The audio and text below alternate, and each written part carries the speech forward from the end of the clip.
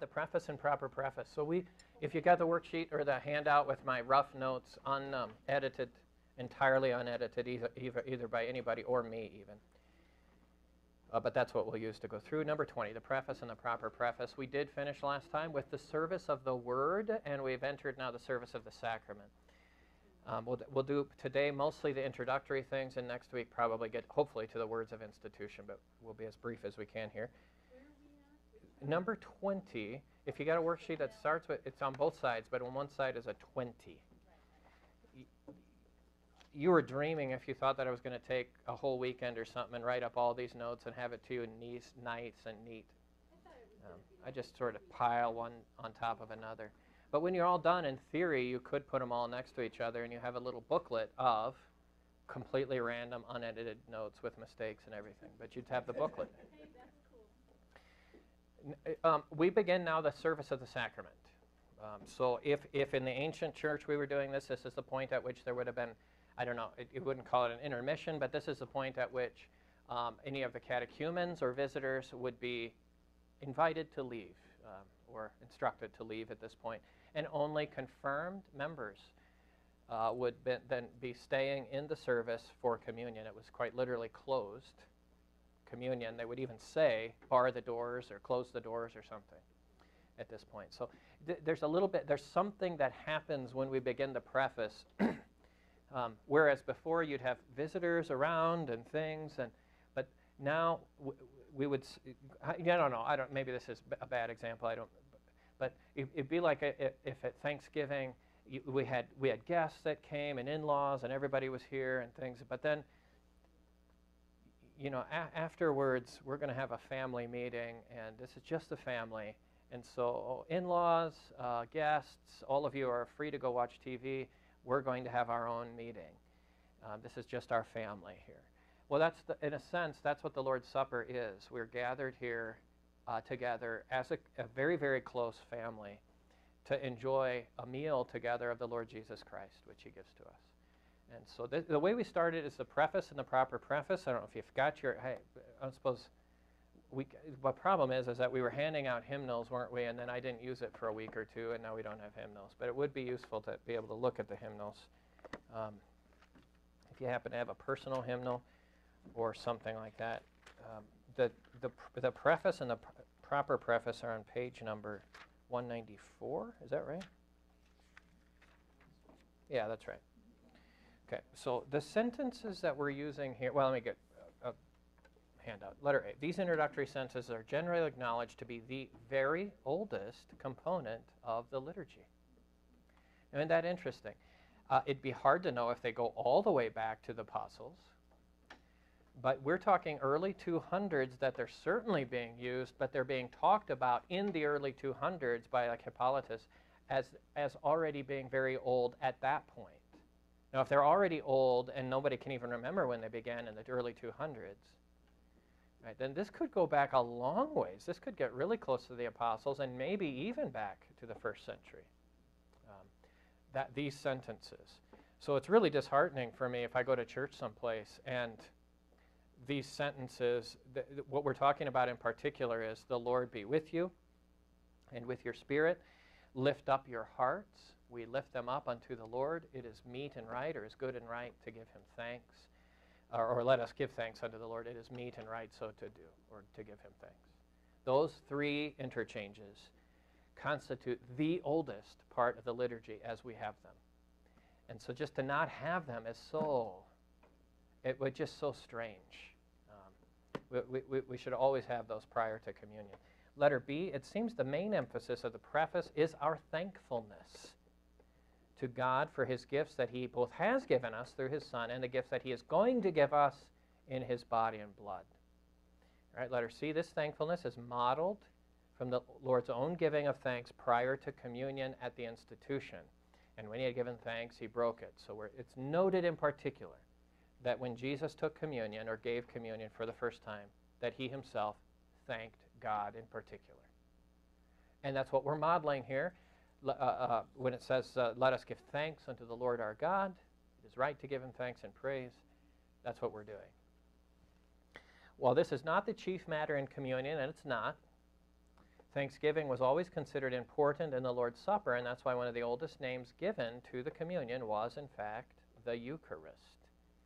That word Eucharist, euchareo, simply means give thanks or the giving of thanks or thanksgiving. So there'd be no offense here if you were to call the Lord's Supper the Eucharist. That's an old title. Maybe older. I mean, you have the breaking of bread and you have the Lord's Supper, which is in the Bible.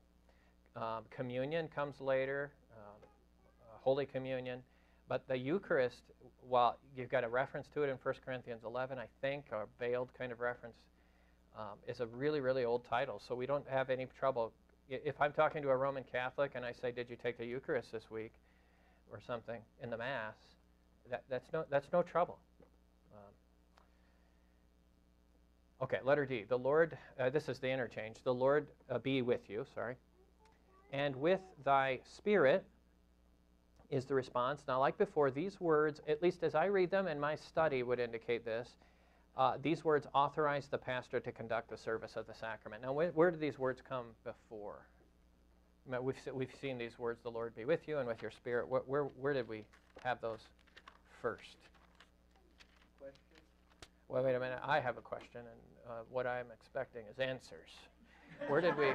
The Lord be with you and with your spirit. Where did that? Where was that first in the salutation, right before the collect? And when we said at that time that what in effect is happening is that the Lord is, but the pastor is in a sense asking for authorization to pray on behalf of the entire congregation, and the congregation is now saying, and with your spirit, go ahead, pray the prayer on our behalf. We authorize you to do this. And it's been called something like a mini what? Do you remember? A mini what? So I got a third of you with the word on your lips, but you're unwilling to speak it. A mini ordination. A mini ordination. Take courage. Oh, gosh, look at this. Ugh. Okay, so I just thought I'd check, and of course, I probably should know because now I'm disappointed. And I should have known this anyway because this is the way it is. The setting 3 is right. It should say, and with your spirit, and with thy spirit. So now we have, remember I was frustrated because we've changed this so much, and sure enough, in the service of the sacrament in setting 1 today, I'd have said, the Lord be with you, and you'd have said, and also with you. It's like, and that turns it into a greeting. It loses its theological punch. And really what I think is happening when I say, the Lord be with you, and oh yeah, and with you too. Well, we already said that earlier. Like this is, yeah, okay, this is the second time you've said hello today. But what's in fact going on is that the congregation is again authorizing the pastor to kind of take the reins and to conduct the service of Holy Communion at this point. The first thing then that he does is he says, lift up your hearts, letter E in your handout. We lift them to the Lord. This is a common language, especially in the Psalms. That's where you'll find that, lifting up your heart to the Lord and so forth. It, in effect, means that we are ceasing to bow our heads in shame or guilt. That, from my reading of these things in the Psalms, lifting up your head means to no longer be discouraged by your enemies or by your sins or by the devil. Lift up your heads and lift them up what? To whom? To the Lord. And what that specifically, that would mean to trust him, to take refuge in him, to set your hearts and minds upon the Lord and not upon the mundane things of the world like my guilt and sin, which is conquered. Right?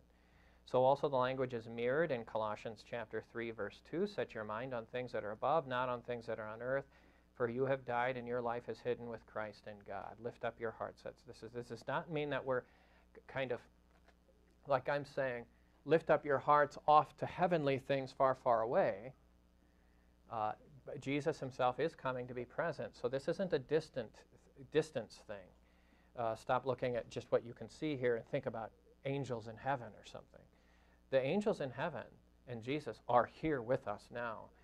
The lift up your hearts is a theological reality. I'm not going to be discouraged anymore. I'm setting aside kind of thoughts about what dinner am I going to have today, or what am I wearing, or something, unto the holy things of God, in particular the gifts that he's given to us.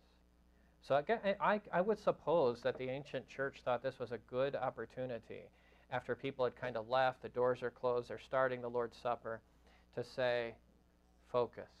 Yeah, it's time to focus, take your hearts and minds away from your sins and set them upon Christ.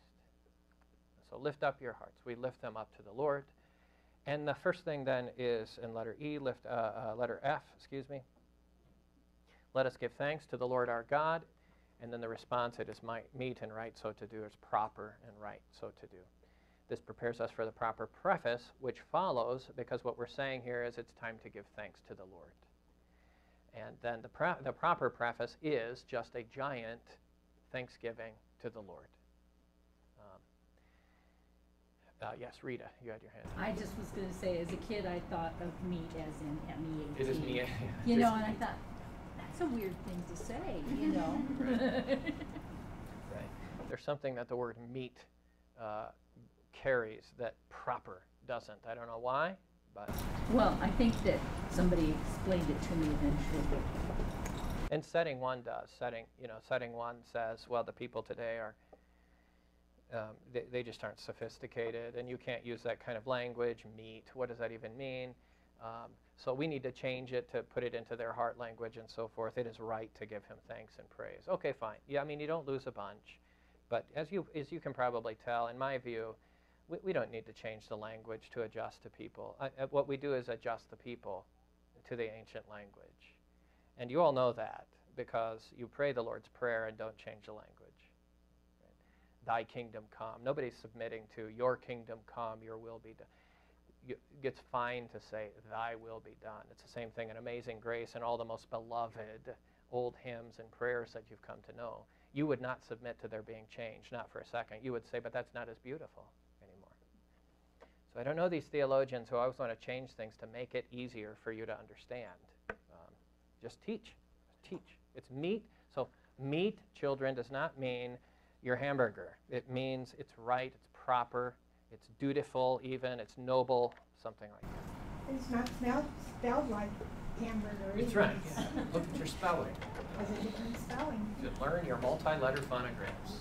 But when you're little, sometimes you know.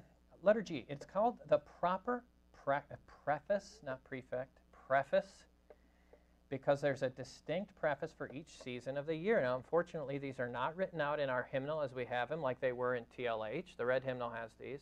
Or in LW, the Lutheran with Blue hymnal has the proper prefaces, so you could have followed along with if you wanted. The hymnal, as we have it, like today, for instance, if you're looking at it, it's at the bottom of the page, and it's just, it is truly meet, right, and salutary, ... And I'm supposed to then have the words, which I do on my book, but you don't have them. When this get like later on, if you're trying to study this, then it makes it harder because you don't have the words. You have to go to church and go into the chancel and find them. But if you were to pay attention, you would just note that in each of those, the proper preface is particularly beautiful. I don't know what I have down here for notes, but just some things to emphasize.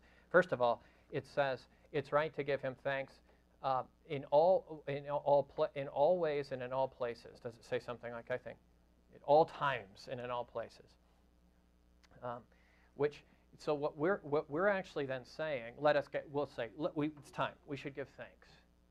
And then the pastor says in the prayer, we should give him thanks in every circumstance and in every place. There is never a time or any circumstance when we couldn't, even not only just in the midst, but for those things and circumstances, give thanks to God. And why?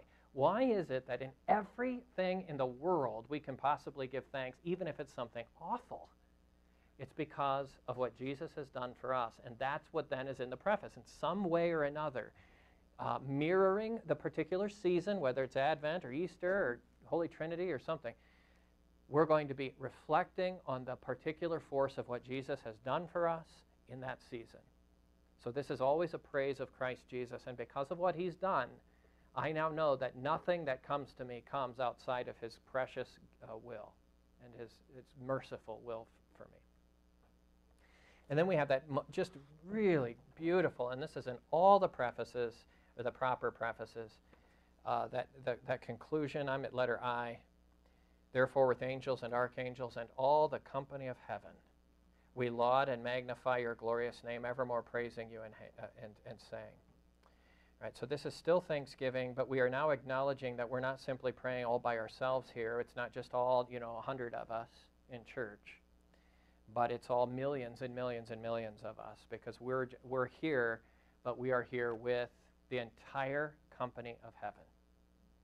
And not figuratively. I mean, it's not like, oh, isn't that a nice way to think because they pray this and we pray.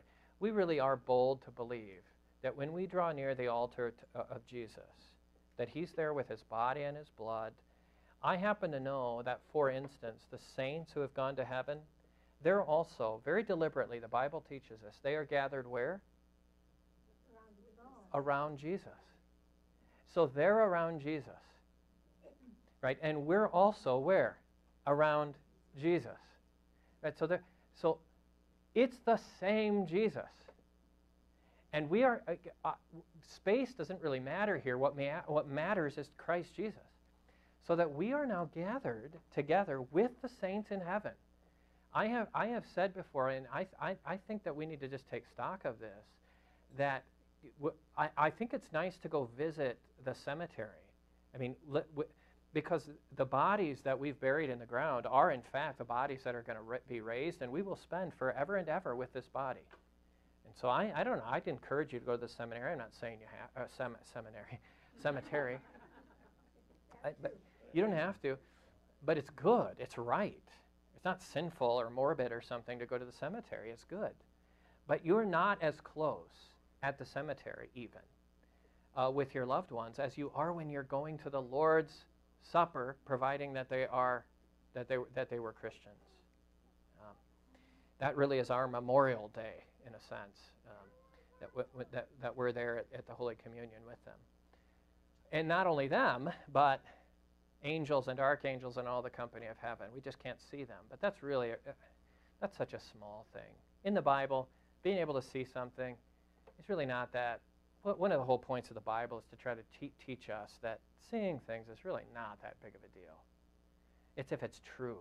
Hearing things is far more important than seeing them. And so the truth is that all heaven is gathered around. Yeah, Carol. So, Pastor, is there a Bible verse that you could lead us to share that with others? Because that's something that I try to, when someone loses someone close to them, I try to explain it to them. But is there something more that I can point them to in the Bible that would bring that? You can, yeah, let me think. You have the various, like Revelation 7, Revelation 14, I think, which will point out how the saints are in heaven. These are they who are coming out of the Great Tribulation, meaning they've come from this world, which is the Great Tribulation, and they're washing their robes in the blood of Christ. They're there in heaven.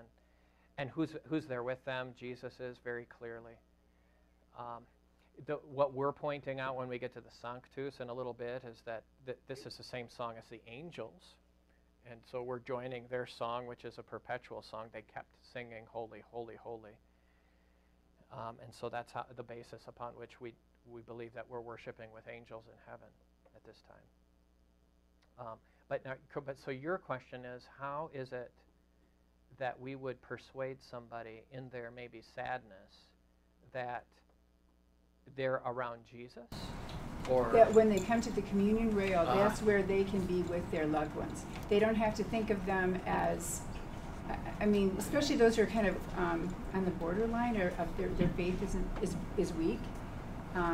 There's a lot of people I know that they miss being able to be with that loved one and to assure them that when they go to communion, that's the closest that they're going to be with them, that they're actually there with them.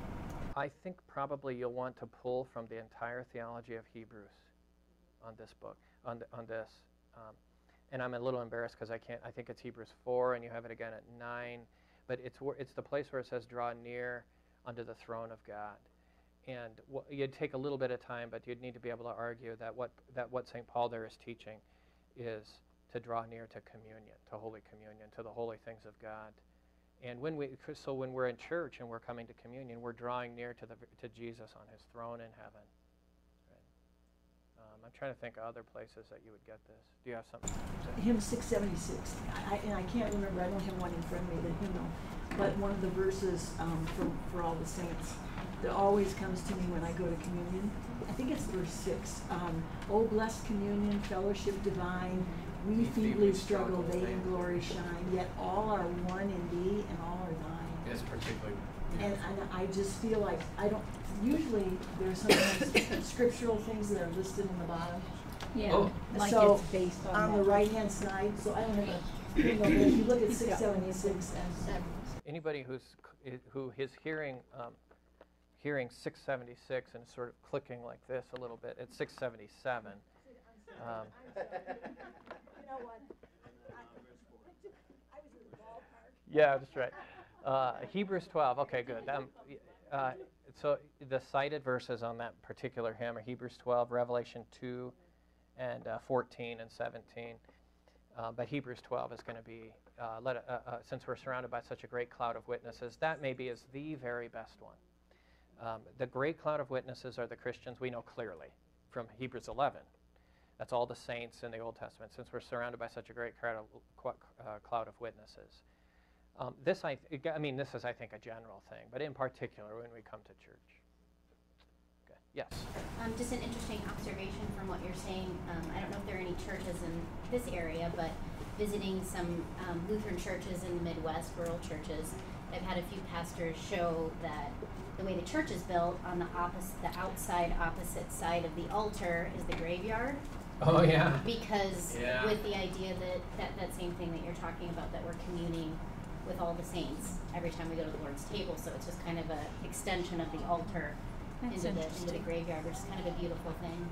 I was trying to predict where you were going, and I just missed it, but because, as Lois will remind us, these Norwegian communion rails, and Dr. Marquardt would teach us too, they would intentionally have sort of a arcish kind of look, and the idea was that you were to envision that this altar then went all the way around and that it was attended by.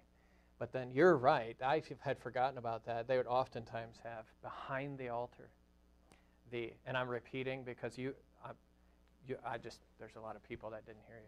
Behind the altar, it was not uncommon that that's where the church cemetery would be. Which too bad we don't have those, at least around here we don't have church cemeteries anymore. I'm not sure how we lost that. But in the Midwest you'll see it, especially in the older churches. We buried our own, and that's where they would be. So yeah, that's particularly beautiful. Okay, that whole proper preface is, of course, working us towards the Sanctus. And that's where we're at now. Number 21, letter A. For the second time in the liturgy, at least by my count, we are beginning to sing now with angels. We actually mimic or sing right alongside with the angels and their song. In this particular one, it's Isaiah 6. What was the first time we sang with angels? I didn't write it down here, but when was it? Not holy, holy, holy. Glory be to God on high, and on earth peace, goodwill toward men. From what? From where?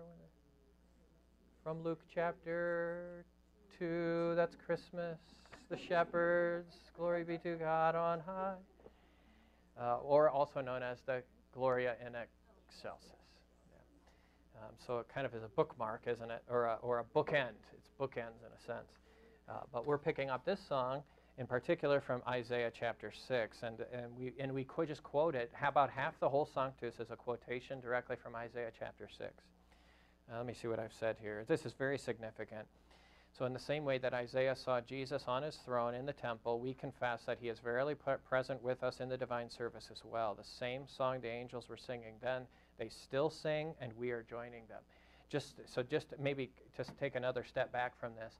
Isaiah is there. He's in the temple. Isaiah is not a priest, so presumably he's just there attending church that day in some way. There's a roof on the temple, but he says then then suddenly I saw the train, the Lord on his throne, and this train was coming down into the temple. So is there a roof still there? I guess not, because it's way up and there's no roof. Or there is and he can't see it. But the Lord is high and exalted there on his throne, and there's angels. They have 6 wings. They're flying. They keep covering their faces and so forth. And Isaiah's seeing all this. I don't think other people can see it, but he can see it. Now, it doesn't say, I suddenly saw the Lord fly on in and land on church. It just is that his eyes are open to recognize a reality which is given all the time, but which he just can't ordinarily see. And here now he can see it. Now, what I'm just saying is that that's not different. The worship of the Old Testament is not fundamentally different than the worship of the New Testament.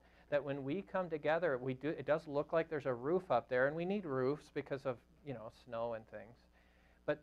But that in fact, that roof does not keep the company of heaven and Jesus himself from being present with us, so that if we had eyes to see it, which would require the Holy Spirit, but fine, we can believe it, and it's true, that if we had eyes to see it, the train of the Lord's robe would come right down into our sanctuary Sunday after Sunday after Sunday, and his very presence is right there with us. And therefore, when we're praying, Holy, Holy, it's just really, I want to emphasize this again and try to staple it down into your attention. We are not praying Holy, Holy, Holy to a God 100 million miles away, but to one who is right there with us. So the words in particular are Holy, Holy, Holy, Lord God of Sabaoth, heaven and earth are full of thy glory. And then Hosanna is a different component. You then also remember, this is what's so beautiful about the liturgy. I'm explaining it all, but the liturgy itself doesn't explain it to death. I explain it to death, but the liturgy doesn't. It depends on just you kind of picking things up and you being educated and Bible literate. The liturgy expects that you will know that entire account of Isaiah. And so you remember what happens when he sees the Lord? He says, first, I am undone, or woe is me, I'm undone. I have unclean lips, and I live among a people of unclean lips. In other words, he is terrified, and what he notes is his sin. I don't know if he's got a predisposition that he's going to be called into the prophetic ministry, and that's why his lips are causing him trouble. Because he certainly doesn't just have unclean lips, does he? He has unclean feet and hands and an unclean mind and heart also. But he notes his lips, probably because the Lord is going to call him to use those lips to preach his word. And so he has a especially tender conscience. I really can't use these lips. But it also could be that he's just been violating the 8th commandment and the 2nd commandment, and he knows it, and he feels bad. Whatever the case, what then happens in response to, I have bad lips? With a coal which comes from the altar. More important than the coal is the altar from which it comes. The altar is the place where Jesus himself is foreshadowed to be sacrificed. So the altar is the location of the atoning sacrifice of Christ. So that hot coal, I don't think it burned him. Like it didn't burn the bush up, the burning bush. It didn't burn his, I don't think it, but it purified him. So that purifying coal was laid upon his tongue, and in there he was forgiven and therefore commissioned unto useful work by God at that point. Now, how would that be significant for when we're singing it in the divine service? Right? God is present. We of course have all been absolved, and yet what is the Lord preparing to do for us? It's not a coal, is it, that he's going to put on our lips? It's the very body and blood of Jesus he's going to lay on our lips for our purification, from the very body and blood of Jesus, for our atonement and for our forgiveness. The liturgy expects that you're aware of that. That's a significant song. It then transitions to the words Hosanna, Hosanna in the highest, Hosanna in the blessed is he who comes in the Lord, Hosanna in the highest. And that's from where? You can see it in your hymnal. That's from Matthew 21. That also is significant. It's picking up language because you should know where that was sang. It was sang when? On Palm Sunday, when Jesus, in humility, now this is not in great glory, because when Jesus comes in his body and blood, in bread and wine, simple bread and wine, that's really a humble coming, but it's still Jesus. He's coming into Jerusalem for his people and their salvation. It's the same thing here. So we're just reflecting biblical language and recognizing that's in fact what's happening for us. This is not a entirely different, wildly different thing than what was happening in the Bible. We're just seeing it happen now. So we are in fact praying, Hosanna, the Lord save us. Blessed is he who comes in the name of the Lord. Who is coming? Jesus. Not on a donkey, but he's coming into our midst very, very soon after the Sanctus. So what other notes do I have that I didn't get yet? Yeah, I think I got everything. Okay, questions up to this point, confusions. I'm going fast, I know, and I wish I could go faster. Okay, quick, the Lord's Prayer. Letter A. Oh, good. So I'm going to do this as quick as I can. Why? Because this might be the most controversial part of the liturgy, and I'm going to say it and get on out of here. In conservative liturgical circles. And I have a position on this, and it's not universally agreed upon, so I just want you to know that I'm taking a position today, and really good pastors disagree with me on this. Well, that's fine. This is not a matter of specifically a commandment in the Bible or something. We just have different opinions. But in ancient times, entire prayers of, quote, commemoration, thanksgiving, self-dedication, and supplication in the immediate connection with the words of institution were developed. Now I'm just quoting there from Luther Reed's book on the liturgy. This is most typically called a, quote, Eucharistic prayer. In Luther's time, such a prayer was thought to contribute to our own action in bringing about the body and blood of Christ, and, even more important, our re-sacrificing of Jesus on the cross. So this prayer, or this canon, or it's called an epiclesis, or a Eucharistic prayer, this was offered, and it was thought that this was making the body and blood of Jesus the body and blood of Jesus. And it was a reenactment. It was our offering up of Jesus' blood to God, like in the Old Testament sacrifices. And I don't know how much you know about this, but that was super, super offensive to Luther. More offensive than what is it that we call it when the body changes into the bread changes into the body? More offensive by a long shot than transubstantiation. More offensive than communion in one kind. Remember that at that point only the body of Jesus was given out, not his blood. Then Luther disagreed with that. But the most offensive thing that was going on was the sacrifice of the Mass. And so these prayers that started piling up after the Sanctus, before the words of institution, our Lord Jesus Christ on the night he was betrayed, all that collection of prayers is called a Eucharistic prayer, and Luther just took a giant eraser or a scissors and chopped it out. And he left one prayer before the words of institution, and that was the Lord's Prayer, and that's it, and then worked right into not our prayers anymore, but Jesus' words, our Lord Jesus Christ on the night he was betrayed. That's all Luther wanted to see. And so he was against the Eucharistic prayer. However, that Eucharistic prayer had developed from centuries of different kinds of usage. And so, in the last 100 years, specifically probably the last 70 or 80 years, a number of modern Lutheran theologians, sophisticated, recognizing that Luther just did a hatchet job, and didn't like Luther's liturgical sorts of things, wanted to try to add a Eucharistic prayer back in. And I disagree with them. I just don't think they should do it. I agree with Luther on this. I think it should just be the Lord's Prayer and get straight to Jesus' words at this point. But where this gets kind of worked in, or I would say smuggled in, but like I said, really good pastors think it should be restored. I just think they're wrong. But you do see it coming back in at, say, in setting 1, for instance. If you would look to setting 1, I don't know if you've got it, on page 161, there's a Sanctus, holy, holy, holy, Lord God of power and might. And when we finish, it says, Hosanna in the highest. And then there's a big long quote, prayer of thanksgiving. We don't use it, no. What's the other word for thanksgiving? Eucharist. So this is a Eucharistic prayer, the sort of thing that Luther, what? Chopped. It got added back in.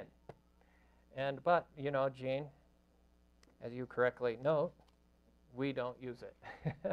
We just skip. To where? Lord, remember us in your kingdom and teach us to pray. Now, you know, hey, what? I don't know if he realizes this, but he keeps skipping that whole big prayer right there. Well, that's the reason. That's right. Well, it's not a bad prayer. It's just in where it's at has all kinds of historical associations, and it's associated, though it doesn't teach false doctrine, it's associated with false doctrine, and so this is one of these places where I think that this is a mistake to add that back in. And I'm disagreeing with, you know, a good two-thirds of the professors who taught me about these things.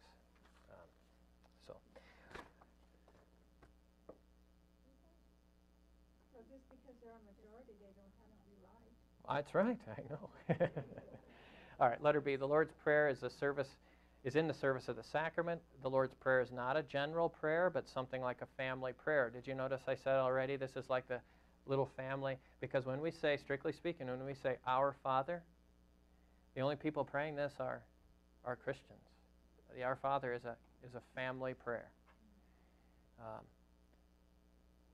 It's got a long history right next to the words of institution in the liturgy. Who should pray this, the pastor or everyone? This has evolved. If you go back to the TLH, you TLH loyalists know that the pastor prayed the prayer all by himself, and then the congregation concluded with the doxology at the end. For thine is the kingdom, and which the organist always played too slow, so it ended up being, and the power, and all those things should snap along. But we don't use it. Why? Because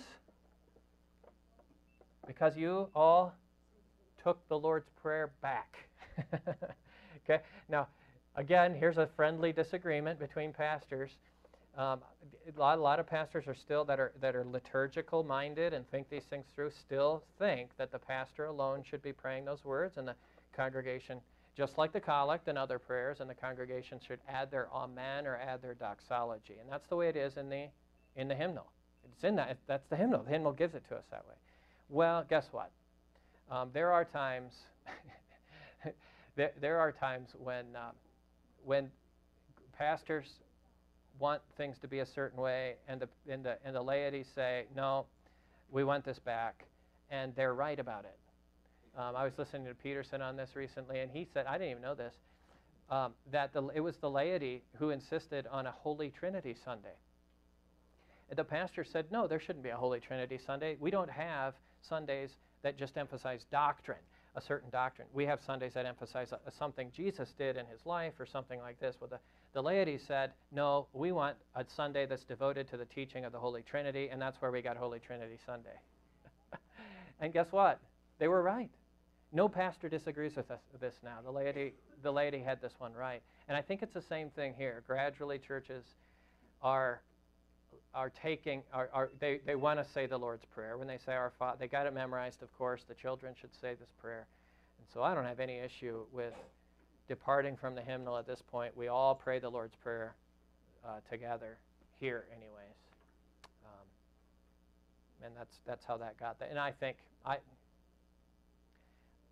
I could be wrong. I bet you the next hymnal that's standardized and it's never taken away from the laity again. But I don't know for sure. Okay, questions before we close for the day? Well, have a happy 4th of July weekend and be safe. The grace of our Lord Jesus Christ, the love of God the Father, and the fellowship of the Holy Spirit be with you all.